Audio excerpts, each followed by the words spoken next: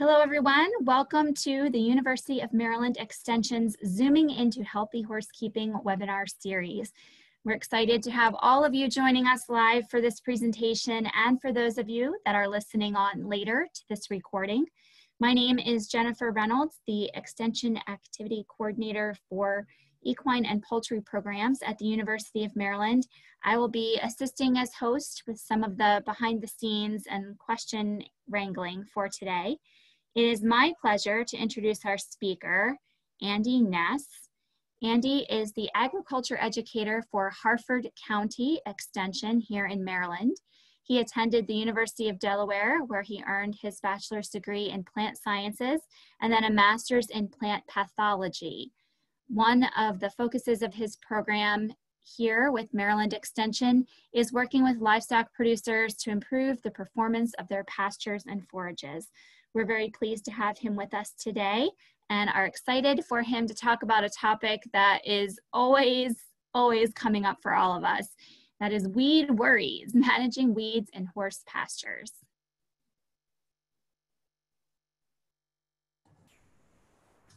All right, thank you very much for the introduction, Jen, and thank you all for hopping on here on a beautiful afternoon here. So as Jen said, we're going to talk a little bit about weed management today. So, how do you go from this on the left, which is a weedy mess, to something that's very pretty and has a lot of forage for your horses to eat on the right? So that's what I want to talk about today. But one thing that I want to drive home right off the bat is going to be this. Weed management in pastures takes time, it takes dedication, and it takes effort. Plants are not a static being. They are living just like horses, so they require maintenance and upkeep. So we need to be sure that we are promoting the health of our forages, and that will in turn suppress weeds. So the number one rule, if you don't take anything away from this, is going to be a dense, healthy forage stand will outcompete weeds. And that's really what we're after when we're trying to talk about weed management in pastures. Okay, so it's going to be a constant process. It requires effort, and it also requires a comprehensive and integrated approach. So not one single tool is going to do it for you. You need to have all the tools in your toolbox in order to have a successful weed management program for your pastures. So what I want to do today is I want to talk about basically the tools that we have at our disposal. How do we use them in unison to manage weeds? So I'm going to talk about and briefly touch on soils and plant selection in your pastures. We're going to talk about pasture management because that's going to be an important factor. And then I'll talk about some other important weed control tools. And then at the very end, I'm going to talk about the types of weeds that we have, sort of breaking them down in different categories and what we need to know in order to manage those specific types of weeds. Again, if you guys have questions as we go along, please put them in the chat box and I will get to them and answer them to the best of my ability. Okay, so let's talk about the foundation of a healthy pasture and weed management, and that's going to be start right. So set yourself up for success, not failure. So what am I talking about? I'm talking about the soil. And this is really where it all starts. Okay, think of this like the foundation on your house. You can spend all the money and put all the resources to build an extravagant house or building or whatever it is, barn, what have you. But if it doesn't have a good foundation, it's going to crumble. And you wasted all that money, time, and effort to build something very nice, just to have it fall apart. So really, your soils are your foundation. This is where it starts. So if you've never taken a soil test, I highly encourage you to do that. That's going to be step one, and that should be part of your management plans moving forward for as long as you're going to keep pastures, okay? It's going to be soil tests every 1 to 3 years. That's going to be the benchmark and the baseline to making management decisions on your pasture. And one of those management decisions is going to be related to maintaining optimum pH. It's going to be very important. I'll touch on that here in a second. And also, that soil test is going to give you a benchline and recommendations for a fertility program for your pasture. okay? And we'll talk about that here in a second as well. Now, this is not a soils talk or a nutrient management talk, so I'm not going to get into the weeds per se with that. If you want more information about soils and about soil testing, I did a webinar earlier in the series about how to read a soil test and make management decisions based off of it. The link is there. You can find that on our YouTube channel, the Maryland Horse YouTube channel. And also you can get some other resources about soil sampling and nutrient management from our Ag and Nutrient Management extension program on our website at extension.umd.edu/ANMP. There's a ton of resources on there that can really get you started.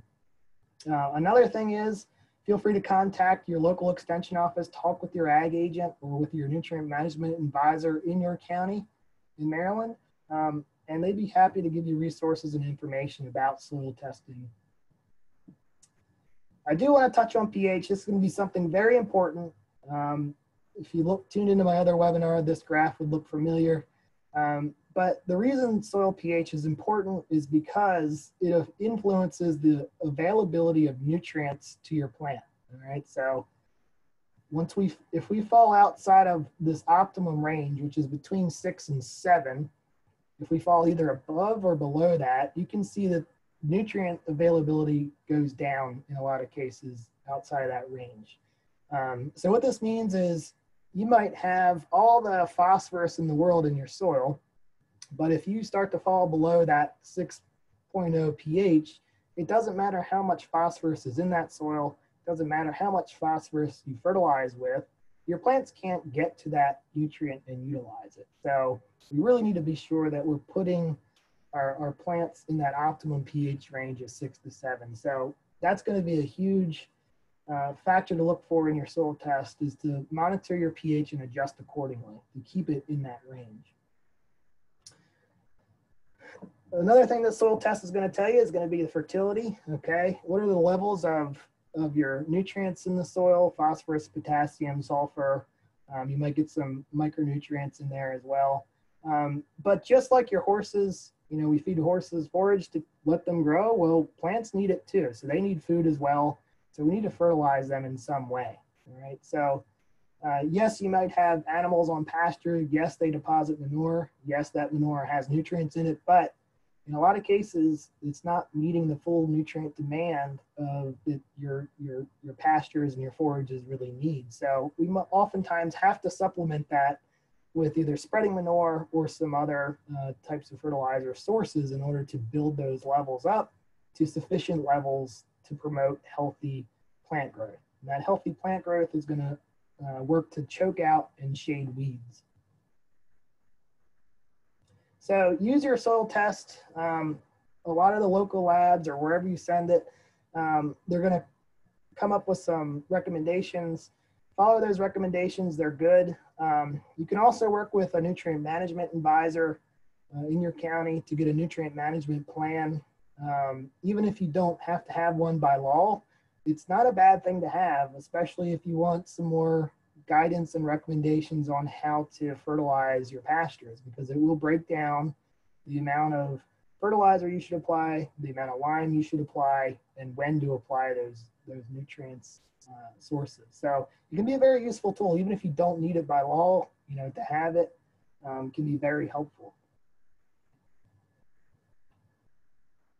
Another thing that I want to briefly touch on is going to be forage selection. So you want to choose the right forage for your pasture, okay? So for your soil types and for your goals and needs of that pasture.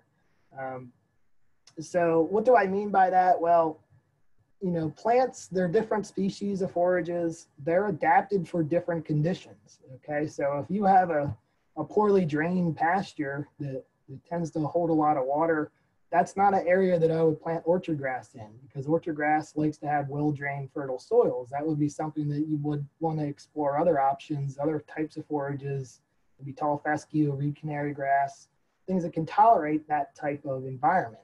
Because it doesn't matter what you do to orchard grass in a poorly drained field, it's just not going to grow well, it's going to die. And then of course you're going to have weeds move in because they're opportunistic. So choose the right forage. Amanda Grev, our forage specialist, did a presentation about forage selection. So that is also found on our YouTube channel. If you want to look at that webinar, just Google it again on our YouTube channel. Also, there's a great publication that was put together by Dr. Les Vo, who was our forage specialist prior to Amanda. And this can be found on our extension website, on our horses resources tab, specifically the one for guidelines for seeding new pastures and renovating old pastures. This breaks down seeding rates and recommended species for certain soil types and soil conditions. So it really breaks it down into what will perform in certain sites to maximize plant growth. So those are two really good resources that I would highly recommend. If you have trouble finding them, just let me know and I'll get them to you.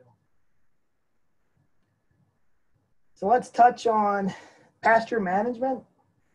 And really what I'm talking about when I say pasture management is really maintaining adequate leaf material in your plants so that you're not stressing them too much. So AKA don't overgraze. So your pasture should not look like a putting green, right? So those plants need to have leaf material in order for them to function and be healthy. So if we look at the graph on the right, I really like this. It shows a grass that's been clipped either 30%, 50, 60, or 80%. And keep in mind that when you remove leaf material, so when it's either grazed or you clip it or mow it or what have you, what happens is you're also clipping the amount of roots that that plant has as well. So what that plant does is, in order to push new growth, new leaf material, it takes root reserves and root stores. Basically, it sacrifices some roots in order to push up new shoots.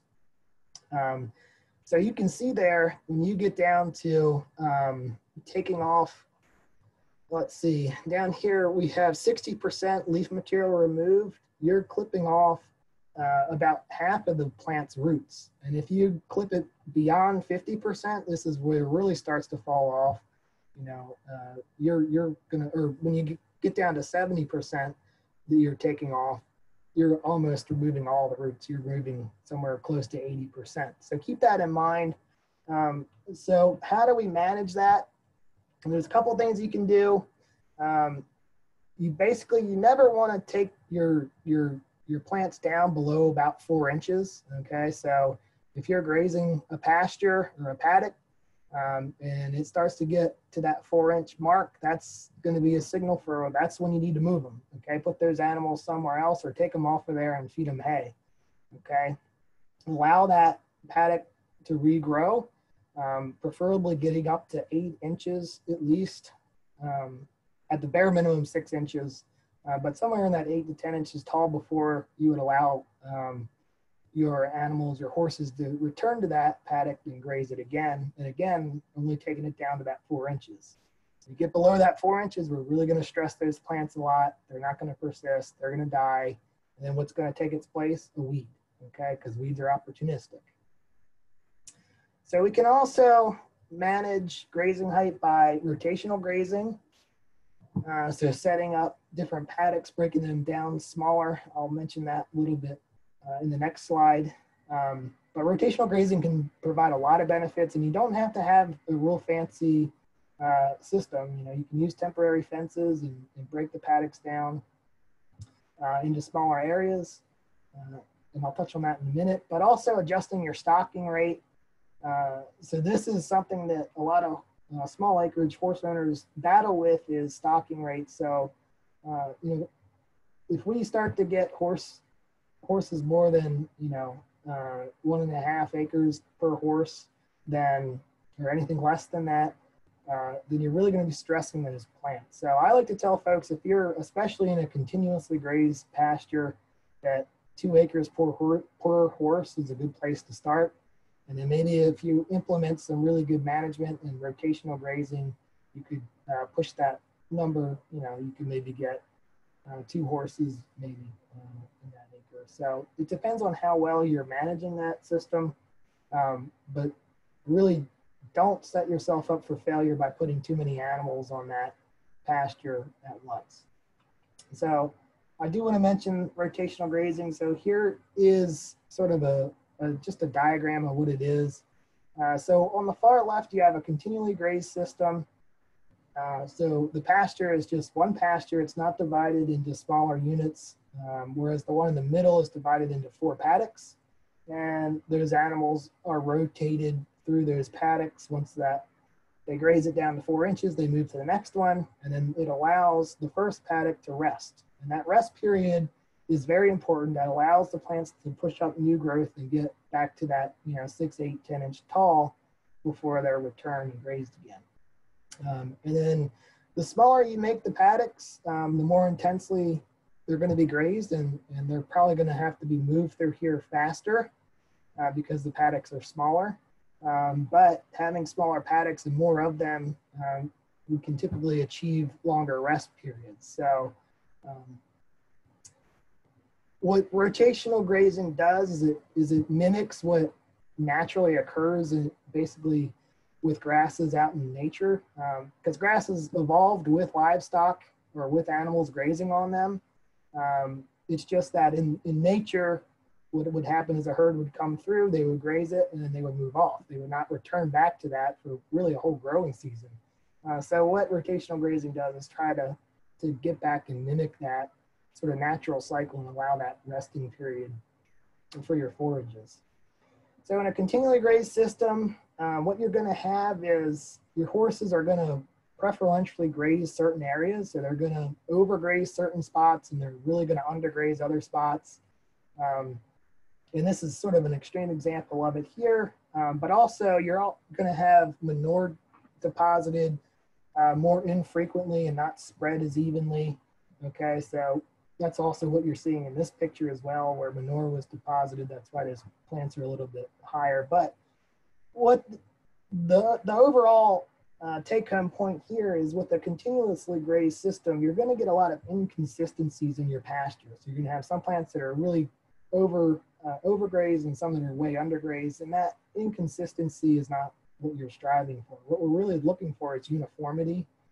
So installing more paddocks and rotational grazing can get you closer to uniformity, which is your friend, right? So again, proper grazing management promotes healthy forage growth, and that's what's going to outcompete your weeds, okay? And also, proper grazing management acts as a type of mechanical weed control, because clipping, having your animals graze that paddock properly is also going to help to clip weeds as well and keep them from producing seed. A lot of our weeds that we have, they really do provide decent forage. It's just that when they get to producing seed, they get to be very unpalatable for livestock, and then that's when they become reproductive nightmares. They start to produce seed and things like that, and makes the problem worse. So the mechanical control that just by grazing it properly will help keep weeds at bay as well. So I already talked about soil fertility and pH, but always keep that in the back of your mind, and that's going to be sort of the basis of everything that you're doing. It's going to be proper pH, proper fertility.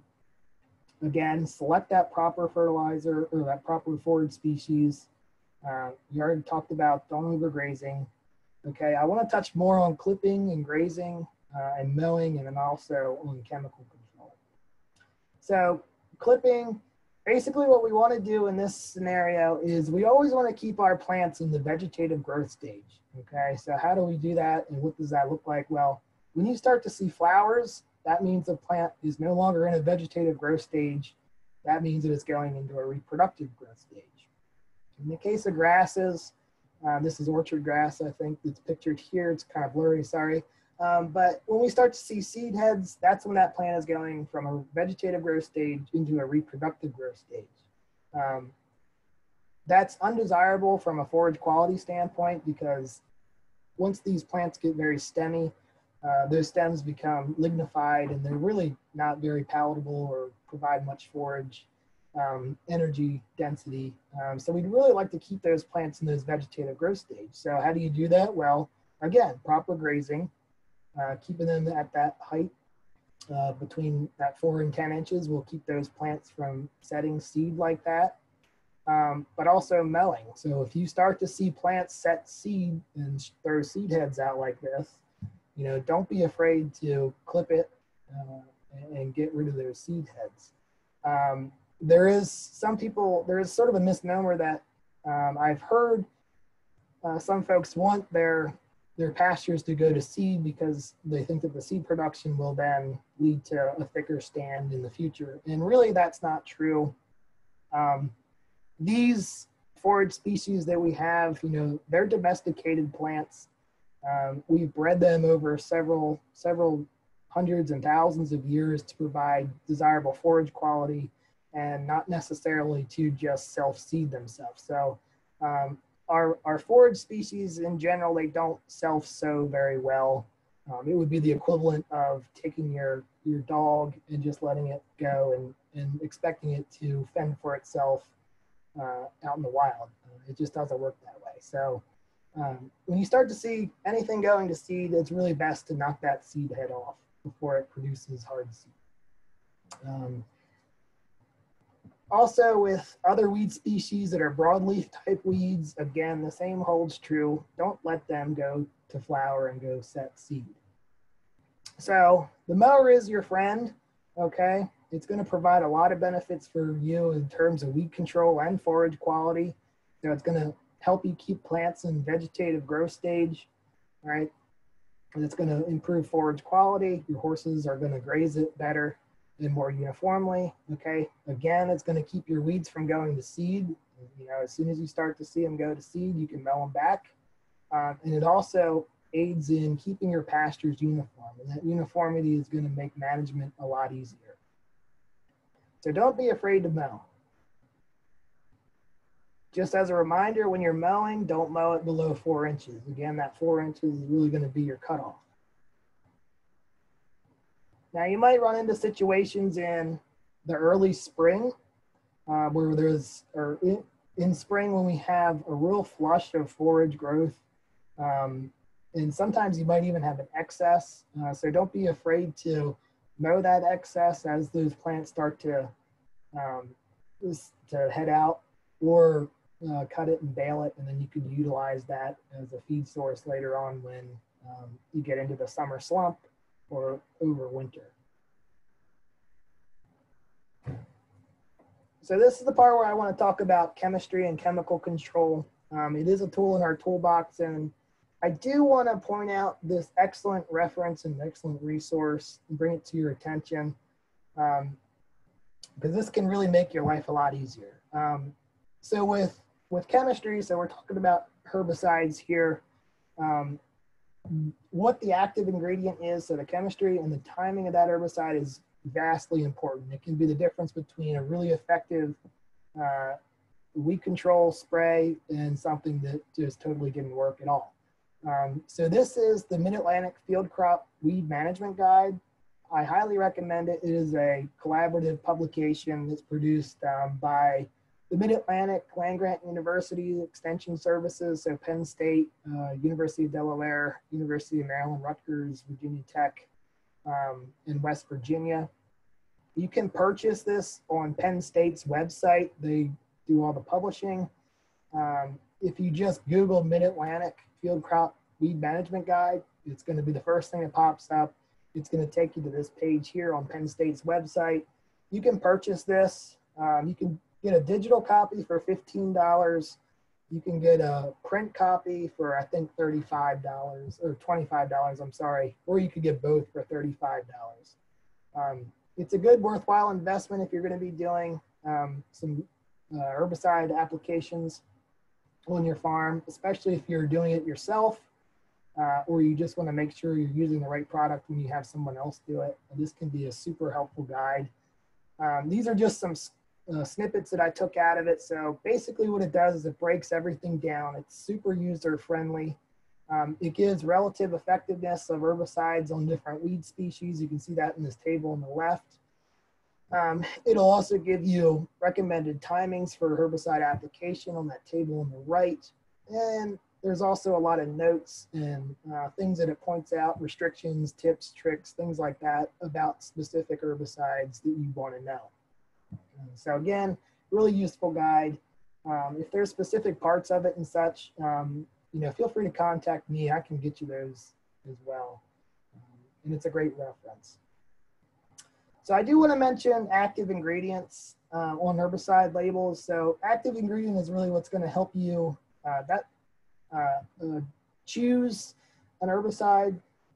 So if we go back up here, a lot of these different herbicides, obviously they have different active ingredients. So the active ingredient is the chemical that's actually doing the weed control process. So on the label, you're always going to find it pretty much right under the trade name.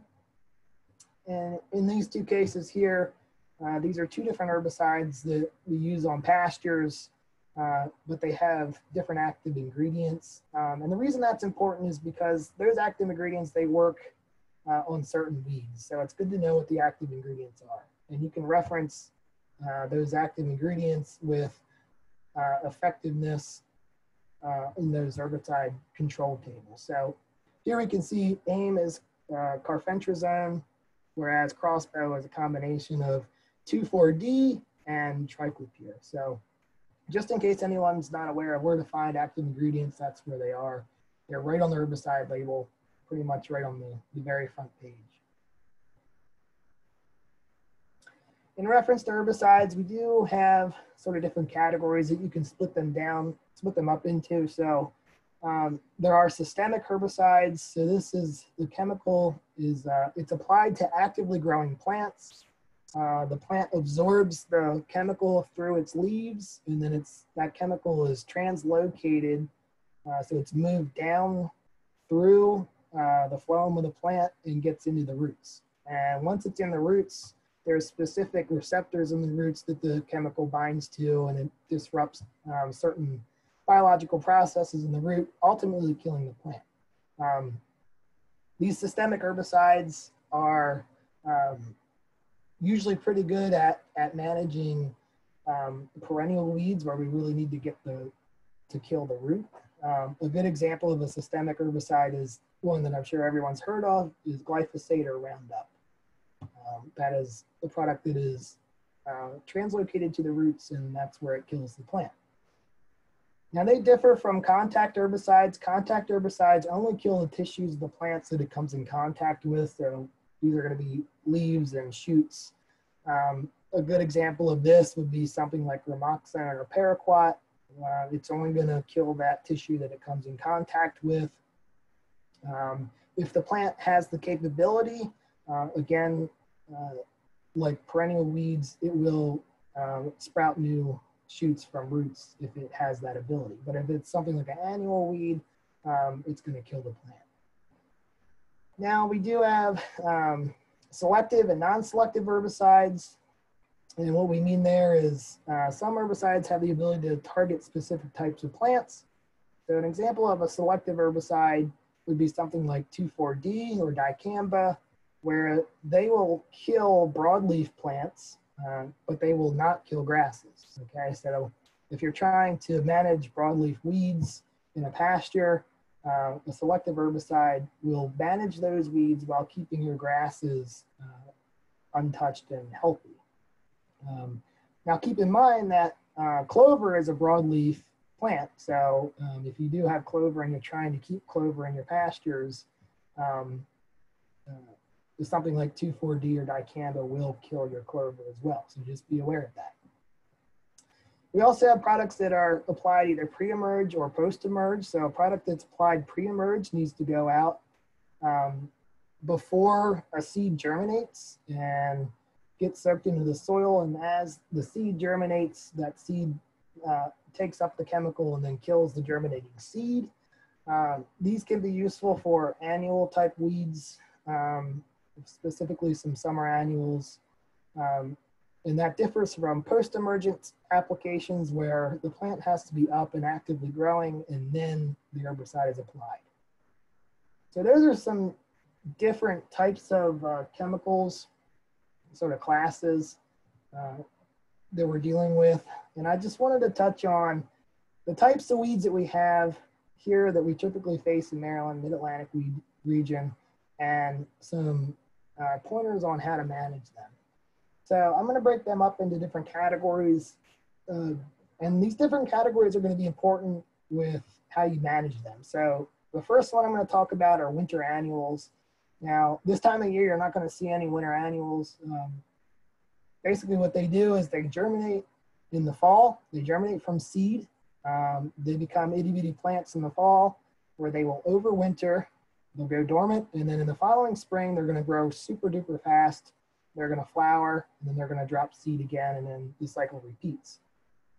So the way to control winter annual weeds is going to be to get them killed before they produce seed in the spring. Okay, so control them by clipping them before they set hard seed in the spring. And I'll explain that here in a second. Or a chemical control option would be to control them while they're itty bitty little plants in the fall with an herbicide application, or in the early spring before they really start to grow a lot. So some common winter annual weeds that we see. On the left, that's field pennycress. Shepherd's purse is also a very similar weed we see there. So by this point here, what you're seeing, these are all basically the seed pods. At this point, this plant has pretty much set probably hard seed. So mowing it at this point or doing anything really at this point is going to be too late. You really need to get this plant killed off and clipped off when it's actively flowering. So these guys will have pretty little yellow flowers, and that's when you would want to manage them by clipping. At this point, it's better to just wait, and you could do that clipping in the spring of the following year, or what you could do is in the fall come in with the broadleaf herbicide to kill them as baby plants down in the soil. In the middle is purple death nettle. Also, another similar species is henbit. These are in the mint family. They're broadleaf weeds, and they produce these pretty little purple flowers in the spring, which I'm sure everyone has probably seen at one time or another. Again, for this guy, this will be the time to control it with mowing or clipping. The problem with dead nettle is that it doesn't really get super tall, so it can sometimes still produce viable seed below 4 inches. This is where something like spot treatments could be effective using like Roundup or whatnot in a small area that you might have an outbreak. Or you could even take a mower or a weed whacker and get rid of those guys really low in the spring in those problem areas. And then finally on the right is just a generic mustard. I'm not really sure what species this is, but we do get a lot of mustards that come up in the spring. And again, their control is going to be the same. You either have to get them in the fall when they're small, or early spring when they're still small, or wait until they produce these flowers and then clip them off.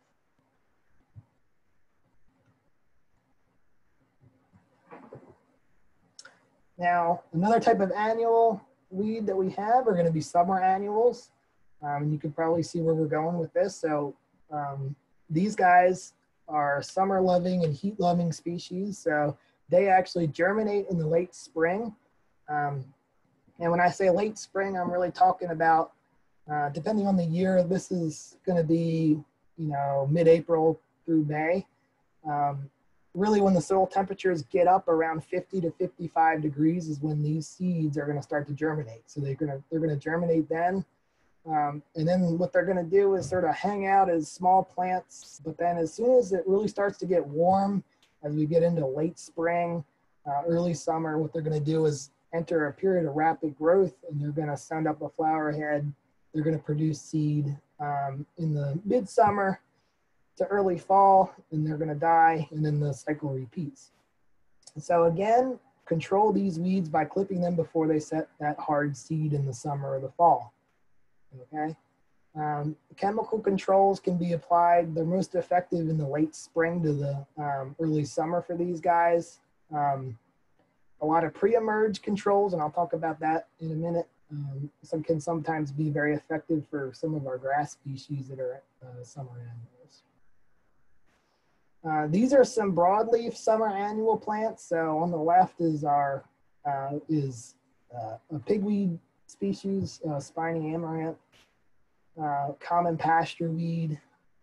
In the middle, we have Jimson weed, and it produces this pretty wicked fruiting body right here that has the seeds inside of it. And then on the right is nightshade.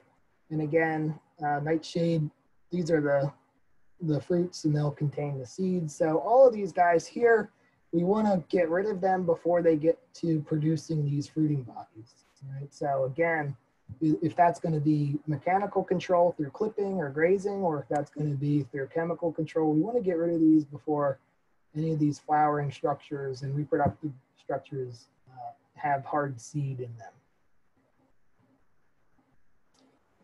Now we do have some common summer annual weeds that are grasses. On the far left is foxtail. We have several different species of foxtail, but our most common are going to be yellow, green, and giant foxtail. They all germinate when the soil temperatures get around that 50-degree mark. And they become problematic because of their seed heads. I'm sure you guys know this, but they can be particularly problematic for horses and cause a lot of irritation in the gums and such, those barbs on the seed head. So get rid of those before they produce those seed heads like that. There are some products on the market that you can apply pre-emerge, so they need to go in about mid-April or so, early April to mid-April, that will kill the germinating foxtail seeds. In the middle, we have a picture of crabgrass. Now, crabgrass is very common in this area, and it's really not that bad of a forage, but you can manage them with control measures by mowing them or clipping them before they produce seed, or again with the pre-emerge herbicides. And then the one on the right is Japanese stiltgrass, a very problematic weed that really becomes very aggressive and invasive, especially in low-lying areas where a lot of our forages tend not to grow very well. This is also a summer annual, so it will come back from seed every year. So really concentrate on keeping these guys from producing seed. And again, pre-emerge herbicide options can help manage them as well. A big one for Japanese stiltgrass is also going to be selecting the right forage to compete with it. So you really need to focus on forages that perform better in those low-lying kind of swampy areas. Now we also have perennial weeds. Now perennial weeds, they persist year to year. They go dormant in the wintertime, but they come back every year from either stems or roots. And a lot of these guys have these overwintering structures. They either have very extensive root systems or crowns and overwintering structures that allow them to persist. So this is a terrible picture I have on the right, but I do like it. This is Canada thistle, which is a perennial weed. And this is one plant. You're actually looking at one single plant that they put in there after 2 years of growth. And you can see the very extensive weeds root system that it has. And this is why perennial weeds can be very problematic to manage, is just because they have so much reserve energy in these root systems that we can keep knocking these guys back up top, but they have so much energy to push new growth from beneath the soil. So they become a challenge. The way we have to get these guys is basically stress them out repeatedly. Knocking those above ground leaves and shoots off, really stressing that plant. So you can knock them back by grazing, mowing, spraying. But typically this is going to be these types of weeds take a lot of time to get under control. And it's not something that you're going to get in 1 or 2 growing seasons. It's really going to be something that you're going to have to work at over several years. Perennial weeds are also going to be something you really want to get under control the best you can prior to even establishing a pasture. So, you know, really good weed control the year or two leading up to seeding a new pasture or a new paddock is really going to help you control perennial weeds. Now for chemistry, we usually have the most effectiveness with applying chemicals to perennial weeds when they're either very small before they get to this point to where they're so established, or B, just prior to flowering is a good time to spray perennial weeds. The reason being is at that point, they're gonna be sending a lot of reserves from the shoots down to the roots. And when they're doing that, they could be translating the chemistry, so the herbicide down to the roots too, to get, and that's where the chemistry would work to kill the roots. So with perennial weeds, those are your two most effective times to manage them. We do have a lot of different perennial type weeds in pastures. I already mentioned Canada thistle. I'm sure everyone has seen buttercup at one point or another. That's another particularly problematic one, and one that can tolerate close mowing, so that's a problem one. Milkweed, dogbane, chicory, dandelion, dock, horse nettle, plantain, there's a lot.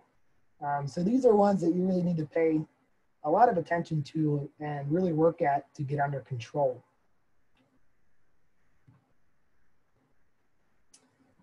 Now there is something that's sort of in between an annual and a perennial, and they are biennials. Basically, these guys live for about 2 growing seasons and then they're done. They germinate from seed in the first year, and they grow in that first year in this sort of rosette, a compact form of rosette. And then the following year, what they'll do is they'll bolt, and that bolt is basically just rapid growth where they're going to produce a flowering stalk. So the best way to control biennials is to clip them before they produce those hard seeds, again in that second year when they bolt and flower. But also chemical control, the best way to get these guys is to spray them when they're still very small, so in that rosette form. So that's generally in the late fall or the early spring, where they're still in that vegetative growth state. So this is just a picture of bull thistle, which is also a common pasture weed. And this is it in its rosette stage. So still very compact to the ground. And this is when we would want to treat it. And then in the following year, what it's going to do is it's going to produce a long stalk, and it's going to flower, and those are the flowers there. And we would want to get rid of those flowers as well, so that we don't have an increase in our weed seed bank. So I do see one comment in the chat box real quick. Will the recommended book talk about best herbicides for pre and post emergent spraying for each weed? And yes, it will. Again, very user-friendly manual. It'll rank effectiveness of different herbicides relative to each other, and also give you the best recommended timing to apply those herbicides. So yeah, it's a tremendous resource.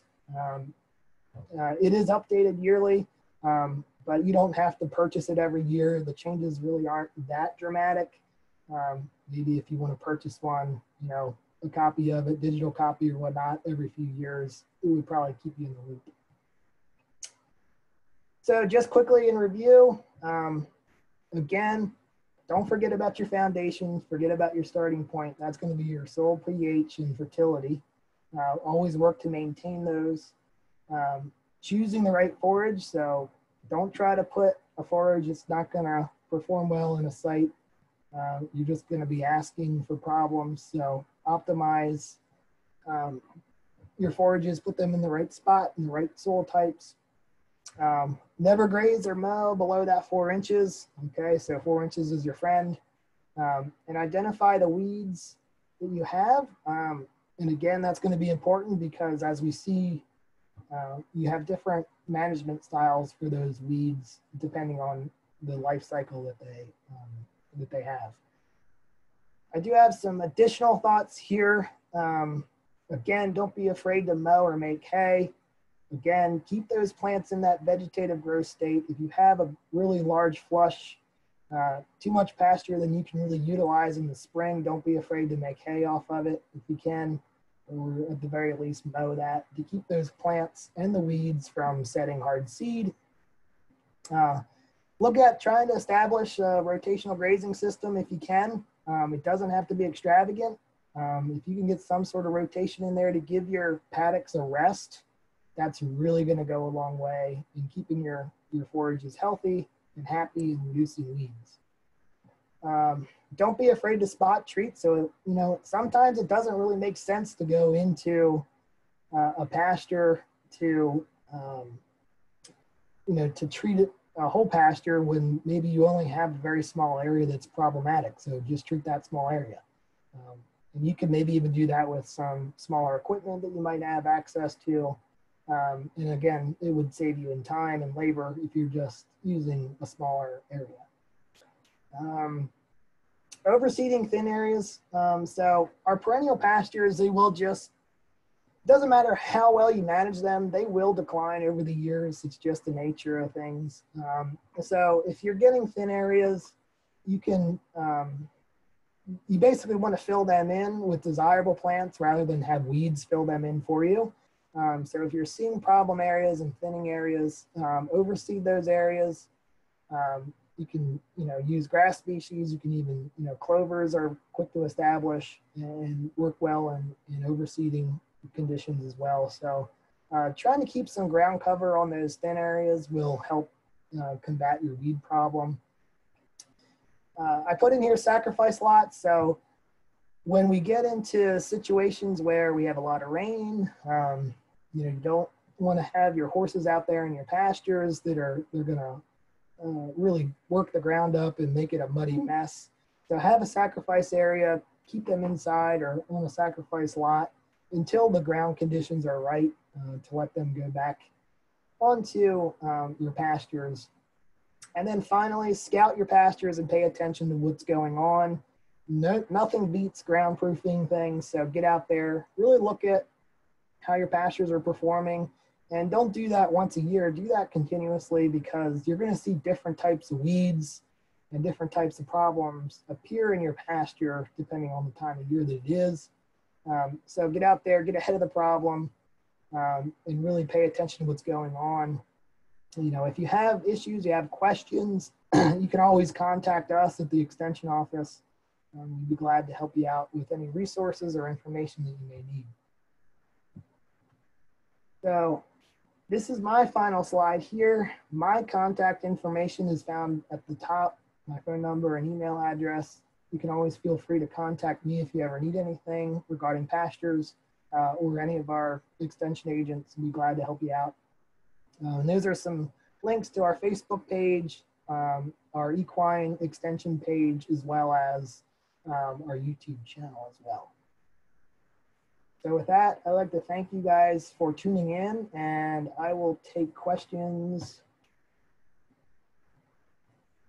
I see in the chat. So much, Andy. We do have several questions showing up here in the chat. I can go through them, or if you'd like to scroll back up and look at those. All right, I see them. All right. So Sharon asked any recommendations for grass species for Central Maryland. So again, this is going to come down to your soil types, and it's going to come down to how well drained your soils are. It's going to come down to how productive those soil types are as to what you can grow there. In Maryland, we are in a transition zone between the cooler northern climates and the hotter southern climates. So we can grow a lot of different stuff. We can grow both cool season grasses and we can grow warm season grasses. But typically most of our perennial pastures in Maryland and in this region are going to be dominated by cool season grasses because we tend to get pretty nice, cool, moderate weather in the spring, and then we tend to get that again in the fall. So that's why a lot of our pastures are cool season grasses. I would recommend looking at either Amanda's presentation or that resource that I linked to earlier in this presentation can really help you narrow down exactly what type of grass you should seed in your pastures based on your soil types and fertility and such. We'll get back to that page. I will say up front that, you know, orchard grass is considered one of our more preferred grass species because it's very palatable. You know, horses like it, but it can be very finicky. It tends to really need high fertility soils. It needs a lot of management. It needs well-drained soils. So that might not be a really good option if you have sort of marginal location. You would want something that's more adaptable.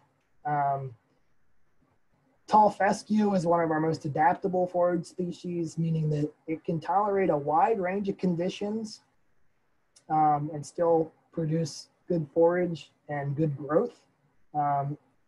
If you do have brood mares, you need to be a little bit cautious of tall fescue because of the toxin that it can produce. And the toxin that it produces is related to a fungus that colonizes its roots. And you can actually get tall fescue varieties that have a friendly type endophyte in it, which is good because you get the benefits of having the adaptability, but you're not getting the toxic side effects.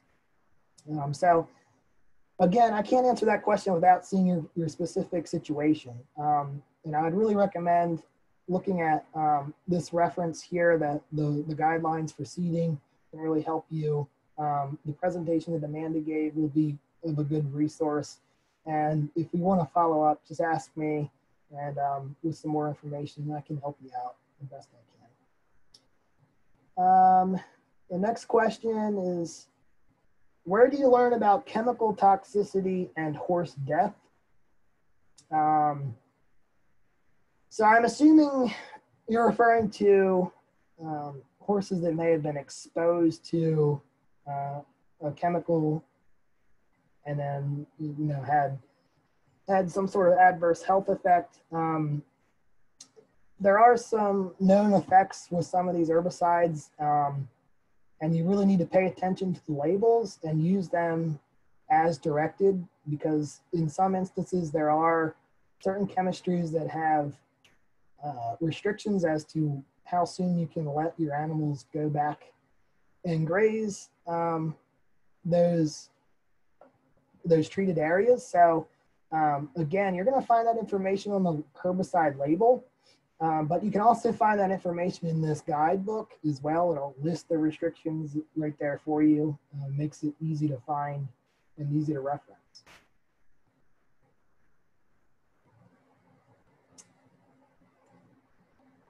So we have another comment about not wanting to turn horses out with on pastures that are sprayed with restricted pesticides. I will say right off the bat there, some pesticides are restricted and some pesticides are general use pesticides, which means they're not restricted. So if it's a restricted pesticide, that means that you need to have a private pesticide applicator's license to purchase the product and as well as to apply the product. If it's a general use pesticide, which a lot of these chemistries actually are, you can purchase them and use them as prescribed by the label without any type of licensing. And again, you need to pay attention to the label and follow it because it's going to outline the safety precautions you need to take. There was a comment that many of these pesticides no longer kill the weeds. One comment regarding that is obviously there is concern of resistance building up in weeds to different chemistries. So if we repeatedly use the same chemistry over and over again, you're going to push weed species towards resisting that chemical. A good example of this is Roundup. that we saw basically in the agronomic world. But really Roundup still works fairly well in a lot of our pastures, in a lot of our weed species. And a lot of our chemistries that we do have available to us now, yes, they're old chemistries, but for certain pasture weeds, they still perform pretty well. And you can see, again, relative effectiveness in a lot of these chemistries here on these different charts. So again, speaking to resistance, yes, you're right. You always need to be cognizant of that. Rotate different modes of action. So you can see right here, site of action number. Everything that has the same number here in this column or this row has the same mode of action. So what you would want to ideally do is rotate different numbers to rotate different modes of action. That way you're not building resistant populations of weeds in your pastures. Also talking about natural methods to kill weeds. So I touched on a lot of that, and really a lot of the natural controls for weeds, that's going to be the bulk of your weed control in a pasture. It's going to be proper mowing, it's going to be proper clipping, it's going to be proper grazing management, it's going to be proper fertility, it's going to be proper liming. All those things to promote really good pastures and growth is really what we're talking about. These chemical options can be a good option for you, but as I mentioned to start this presentation, there's no one size fits all. There's no silver bullet for any of this. So chemistry is not the end all be all answer to everything. So it really needs to be an integrated approach with all the methods that we talked about. There's a comment about certified organic. Let's see.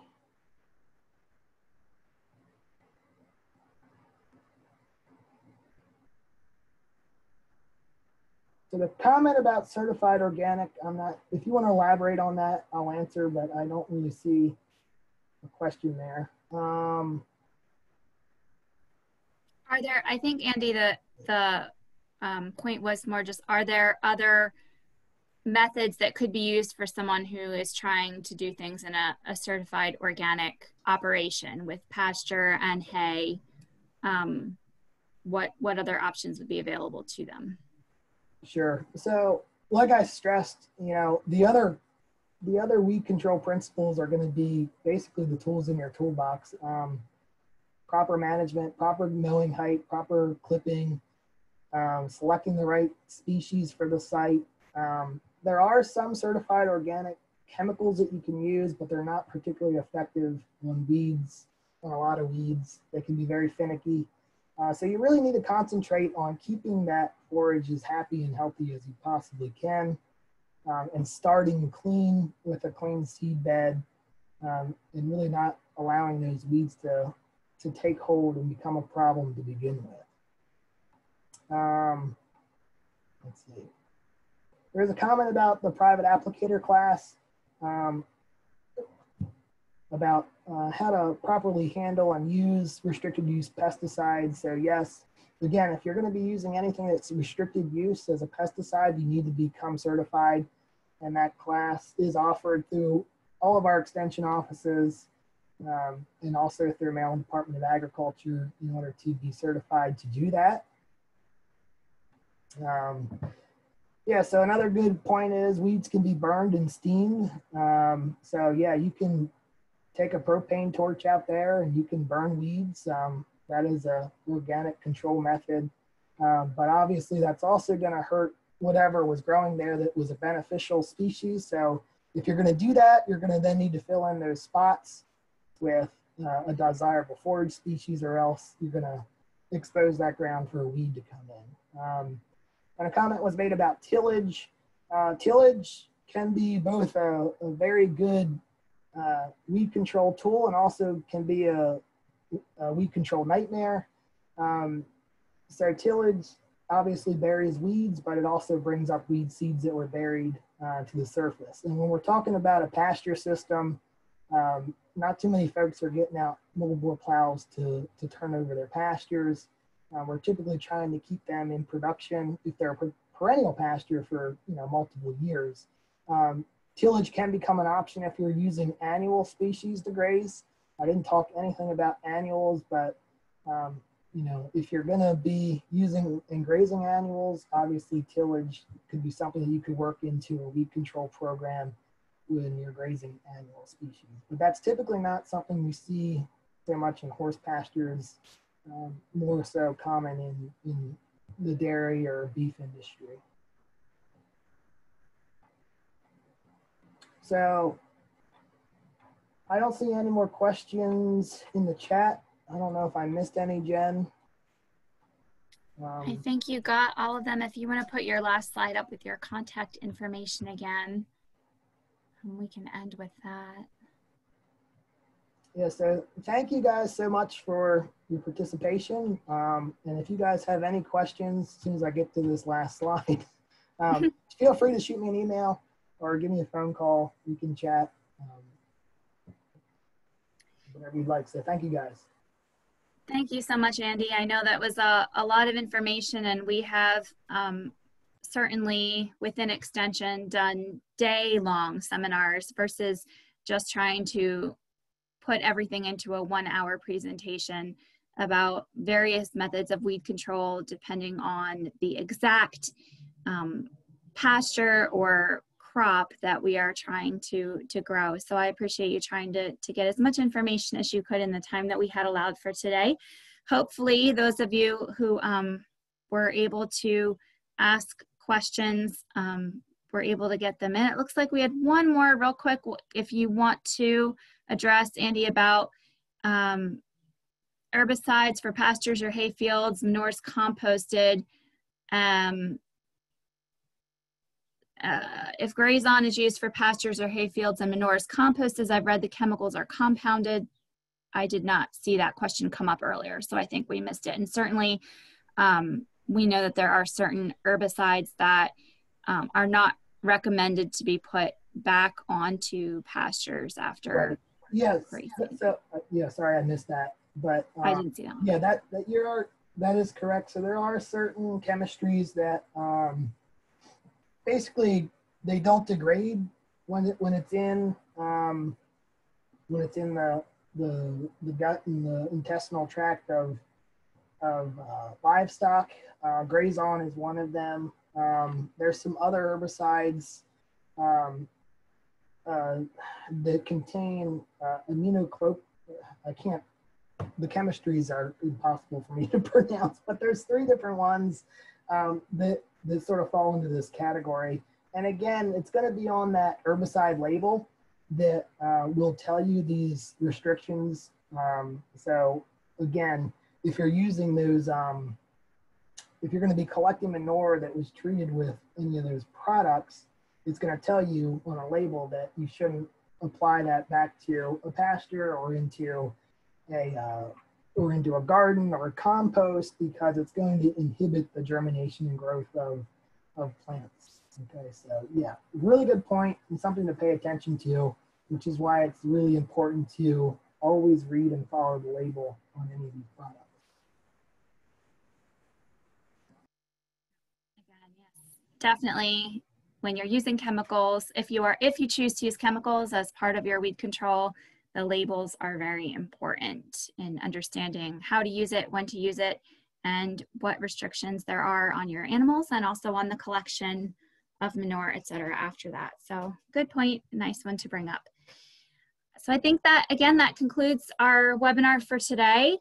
Andy Nest has left his specific information at the top of this final slide. So if you'd like to contact him with specific questions regarding your forage production or pasture production, and any particular weed questions that you may have unique to your farm and your situation, please do contact him. I'm sure he'd be happy to help you. And again, we tried to just give an overview today, and knowing that everyone has some very specific needs and very specific concerns that go with their land and their use.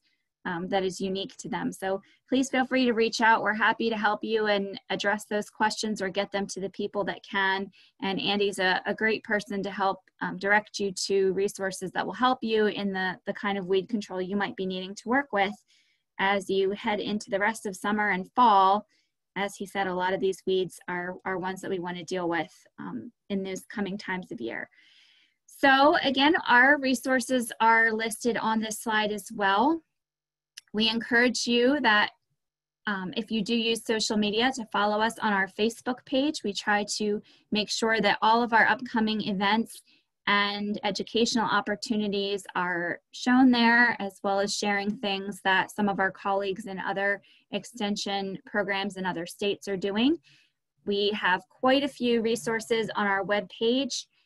Especially under that resources tab, if you look at the publications page, there's a lot about seeding and growing pastures and forages in particular. So please check that out. And certainly our YouTube channel, where we've been trying to increase our resources there, and all of the webinars that have been part of this particular program this year, as well as quite a few others, are on that channel. So please subscribe and you will get a notification whenever we post something new, and check out the other videos that we have up there that might be useful to you. We thank you all so much for joining us today, and hope we were able to answer some of your questions, and encourage you to contact us with others that we did not get to. And this concludes our webinars for this month, and we will be sending out some other information to you, and look forward to planning some new equine educational materials for you to bring up throughout the rest of this year. So thank you all so much for being a part of the series this month and joining us today, and we hope you have a great afternoon.